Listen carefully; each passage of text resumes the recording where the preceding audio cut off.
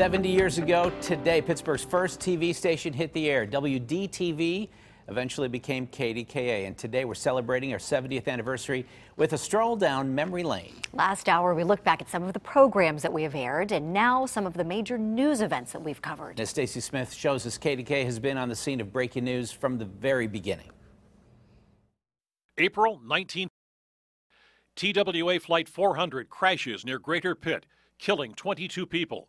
There were 14 survivors, and Bill Burns interviewed them in their hospital beds at Sewickley Hospital. Did you have any warning at all that you were going to crash? No, no warning at all. Nearly 40 years later, KDKA was at the scene of another horrific plane crash when U.S. Air Flight 427 crashed on approach to Pittsburgh International Airport in 1994.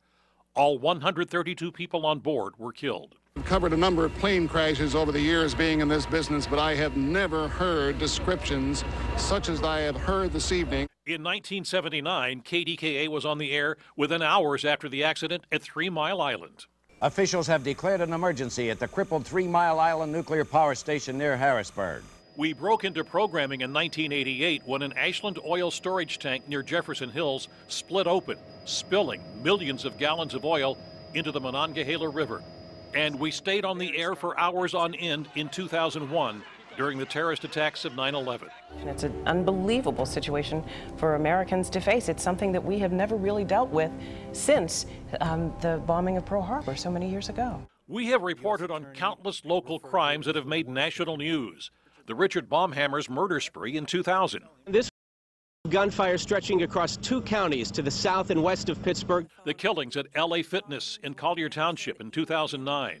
The stabbing spree at Franklin Regional High School in Murraysville in 2014. And just a few months ago, the tragedy at the Tree of Life Synagogue in Squirrel Hill. My sources and I can confirm that 11 people lost their lives today at Tree of Life Synagogue at the hands of this gunman. We have been here to help Pittsburgh navigate through some of the city's darkest days. The deaths of 2 sitting mayors. Richard Caligiuri had many great accomplishments during his life. Richard Caligiuri in 1988 and Bob O'Connor in 2006. O'Connor lived his dream, even if only for a few months. His legacy, though, will endure for much longer. As well as the murders of 3 Pittsburgh police officers in Stanton Heights in 2009.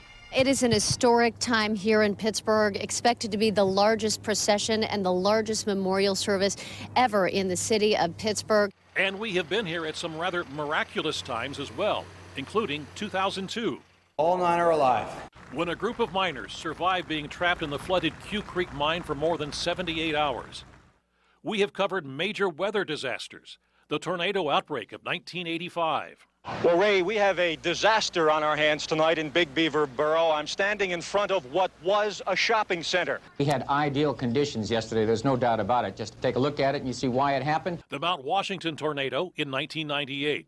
This is ground zero, Allegheny County right now under a tornado warning. In a city built on 3 rivers, there have been far too many floods to count, including the flood of 1996. We went up about 2 feet or so between midnight and 2 o'clock this morning, Joe. Right. And in 2004, when several towns were left underwater by the remnants of Hurricane Ivan.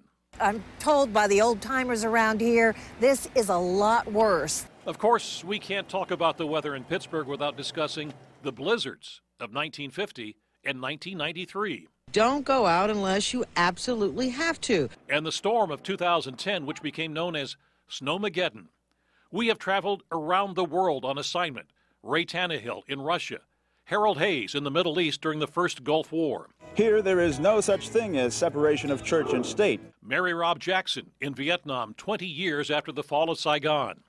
Patty Burns at the Vatican with a group of local Catholics on a pilgrimage. A pilgrimage that brings them here to Rome, Italy, and the visible center of the Roman Catholic Church, St. Peter's Basilica, and the Vatican. Marie Torrey, Harold Hayes, and I also made trips to the Vatican at various times. And in 1991, I also went to Israel with a group of local Jews on a trip called Homecoming 91. The lives of the people of Israel cannot be separated from their religions, and their religions cannot be separated from this land. Sometimes the news came to us. Okay, Paul Martino is next. In 2005, a water main break just outside the KDKA studio left us flooded. This is the basement under KDKA, actually the garage where we keep the trucks that enable us to go live, like this one. Part of KDKA's legacy was built on covering politics, like in the late 60s, when Bill Burns and Al McDowell interviewed an unemployed actor named Ronald Reagan as he began a new career in politics. Why are you here, Mr. Reagan? You're a long way from the sunny shores of California. Well, actually, on my way to Washington. Over the years, we've reported from several national political conventions. The question is whether Donald Trump has the answers that voters will buy.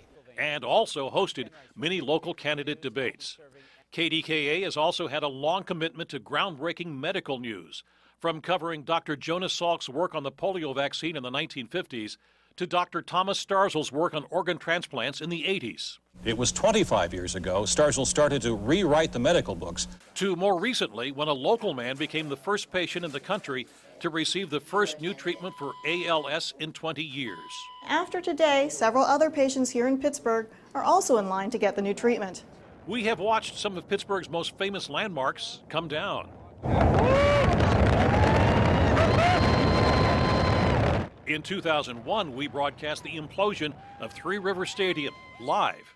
And then 11 years later, Saturday's demolition took down the first panel. There will be many more like it. We watched crews dismantle the Civic Arena piece by piece. And speaking of those famous venues, sports has always had a way of unifying the city. And it has had a home here on KDKA since the very beginning. We have been here for 3 of the Pirates' 5 World Series championships. What was the pitch you hit, Bill? It was a high fastball. A high fastball. That did it, and the Pirates are the world's champions for the first time since 25. All 5 of the Penguins' Stanley Cup championships. Now Samuelson's holding the cup up now back here. And all 6 of the Steelers' Super Bowl championships. You'll also get a chance to see that Vince Lombardi trophy, the all-time record number 6. Wow, that seems like a lot, but that is it's just a fraction of the news that we've covered in the 70 years so far.